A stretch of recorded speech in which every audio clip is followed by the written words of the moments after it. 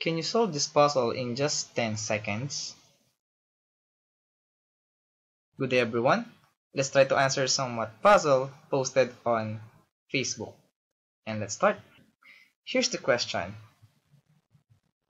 Which one is half full?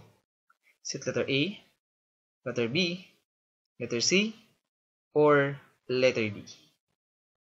Now, if you want to try this puzzle, just pause this video, and if you're ready, here's the solution. And I hope you pause this video. Now let's see if you got the correct answer. If your answer is letter C, then watch this video until the end. So let's start.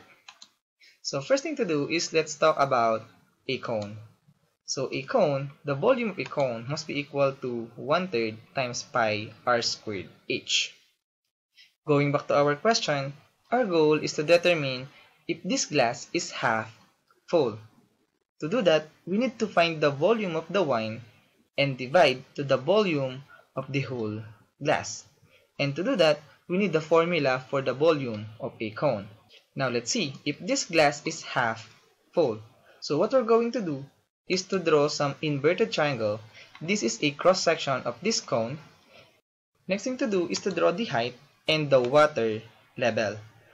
At this point, we need only half of this figure.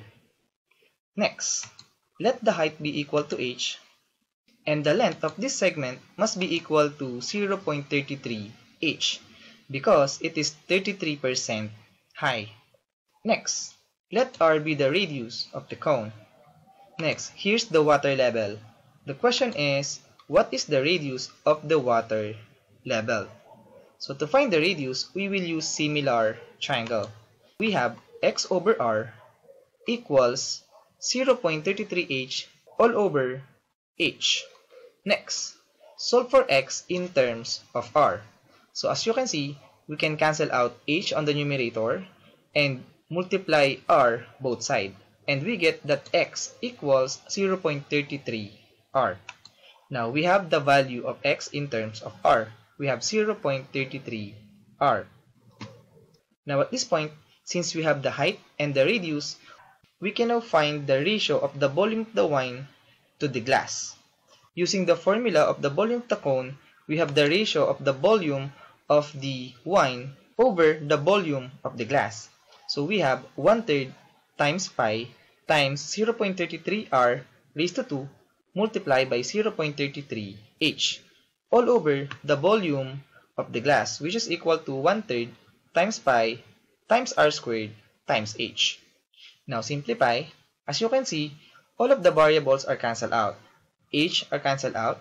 We can also cancel out r squared, pi, and 1/3. And what remains is 0.33 squared times 0.33. Simplify and we get 0.035937, or simply 3.59%. Therefore, the wine is just 3.59% of the glass. It follows that it is not half full.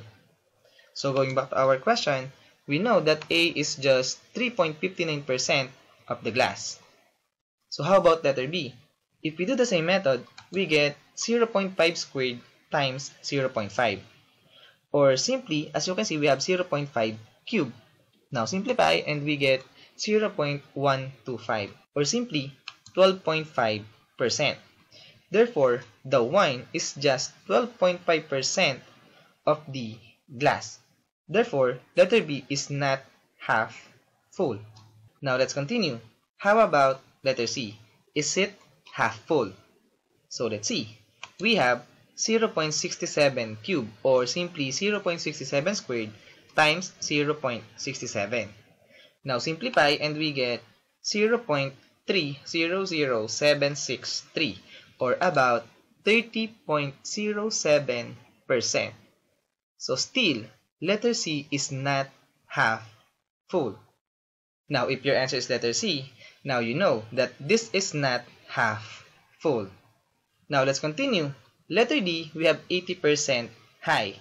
Now let's see, how many percent is this 80% high?